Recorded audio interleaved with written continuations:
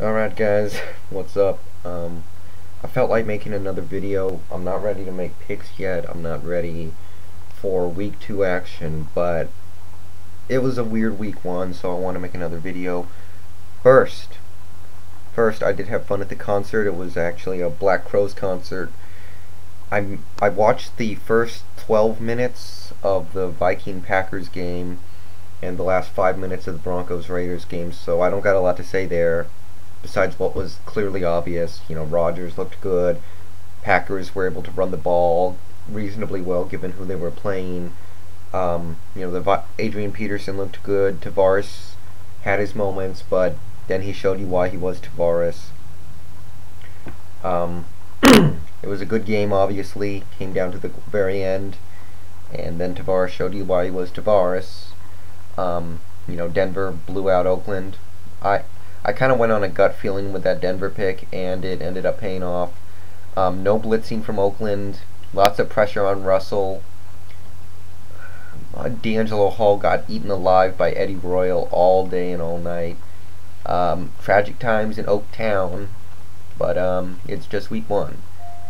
So I wrapped up the week with 10-6. So there you go.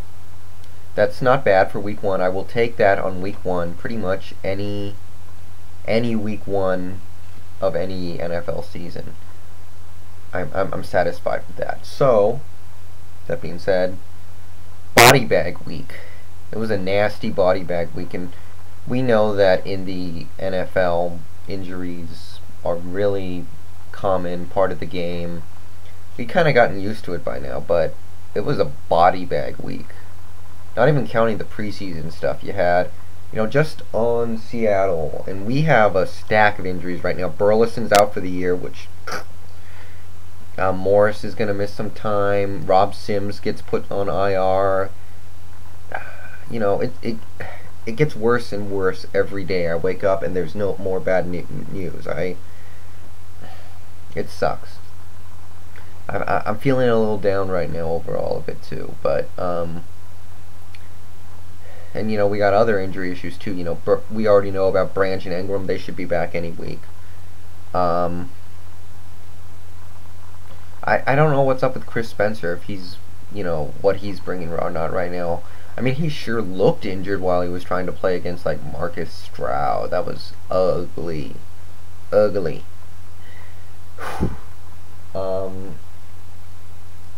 And obviously Tom Brady got hurt. Brody Croyle got hurt. Marcus Colston's going to be out a while. He had the thumb injury. He's going to be out for like a month to 2 months. Ouch. But I think the Saints can survive. Vince Young got hurt. It was a body bag week, and really goes to show you how chaotic this league is. And this happens in other sports too, but if this is the year that Seattle is knocked off the perch and some other team takes the division, if that happens, it could, it's going to be like a slow, painful death. We're slowly losing these players that we need one by one. This guy, that guy, this guy. Oh, and I should mention we signed Billy McMullen and Sammy Parker. Not too bad. Beggars can't be choosers right now, and we're desperate in our wide receiver core. So that's not bad. I kind of wanted somebody like Terry Glenn or Joe Horn, but Corn Robinson might resign. I really want to see Corn Robinson come back. I think that would be awesome. I mean, he had his issues with us, but he produced. He had his moments. He can make plays, and he's got talent. So bring him back and hope for the best. But really goes to show you about this league. Maybe we're dying a slow death, and New England, they just were walking down the street feeling fine, and all of a sudden their head got cut off. It was over in an instant for them. I mean, this is assuming that Matt Cassell doesn't turn into the next great thing. Again, Seattle could still win their division. New England could still win their division. The divisions are not that great. Maybe they're better than previous years, but they're still not that great. So don't think it's impossible.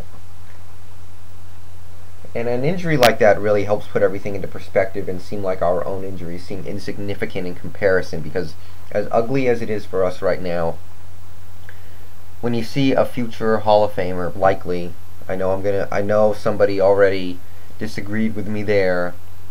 I maintain, however, that Tom Brady is not a first ballot lock for the Hall of Fame as of this moment. He will need to at least play for a few more years simply because Terrell Davis is not in, but let's not get into that. That's a debate for another time, but it puts into perspective that when a guy like that can lose a full year of his career in his prime, it makes you think, kind of. So, really, the most interesting thing so far about Week 1, at least in terms of off the field, is Vince Young, and reminds you how human these players are. And for those of you who don't know, basically what's happened is Vince, he tried to take himself out of the game after getting booed, after throwing a second interception. He was getting booed by the home crowd, and he wanted to take himself out, kind of like the legendary Leon in those old Budweiser commercials, where he was talking to the announcer the one time. He was like, well, after I put that ball on the ground, fans, they were booing, and, that hurt my feelings. So I told the coach I needed a little Leon time, so I went into the locker room to just drink a cup of tea and let it go. It was kind of like that. And he got hurt a couple plays later, and he did come out. And then I guess the police had to search for him for 4 hours. He was lost somewhere. They couldn't find him. They couldn't figure out where he was. And I guess he was just moping or something with his mom. And you don't see this happen that often. This is weird. This is like kind of new territory. Shawn Andrews, his offseason stuff was a little like this. But this is in the middle of the season, just as the season starts, with a marketable, well-known player. And, maybe he's not as good as he needs to be yet, but still, he's well-known in the NFL. He's very marketable, and he's important to what the Titans are trying to do this season. So, what can you say about something like this? You don't really know. I guess you really have to be there to be able to say anything definitive. But I can put my money. But Kerry Collins can win some games. He's not going to lead you to a Super Bowl, but he'll do some right things. He'll hand the ball off well, hit some open targets. You could do worse than Kerry Collins, but as for Vince, sometimes I wonder how much he really loves this game. I mean, he played it in college.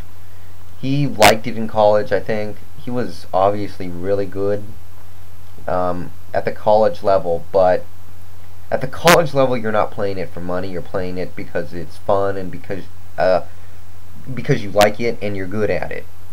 So now that he's in the NFL, where he does it for a living, I wonder to myself, does he really love this game a lot? Does he really want to do this for the rest of his life?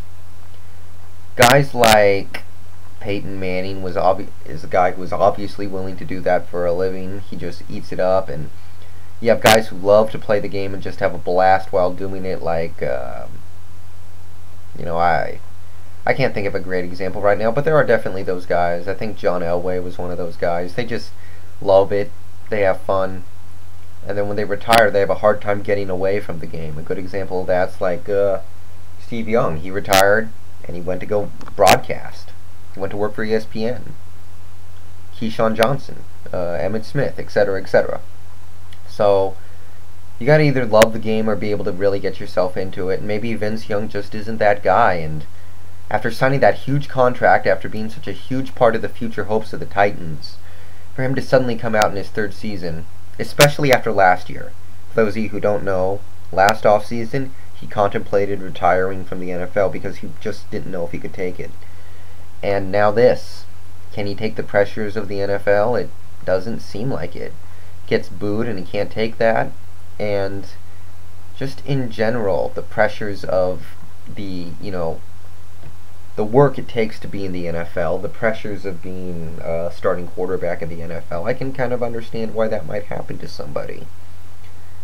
And, this is just weird. This doesn't happen that often. I don't think I've seen it happen in my lifetime. So if Vince Young does this weird spiraling thing while he's out injured, and then he decides to retire in a month or two, or maybe at the end of the season, that would be surreal. Now, we all hope he'll come back with more fire under him than ever and leads the Titans to a Super Bowl. Maybe.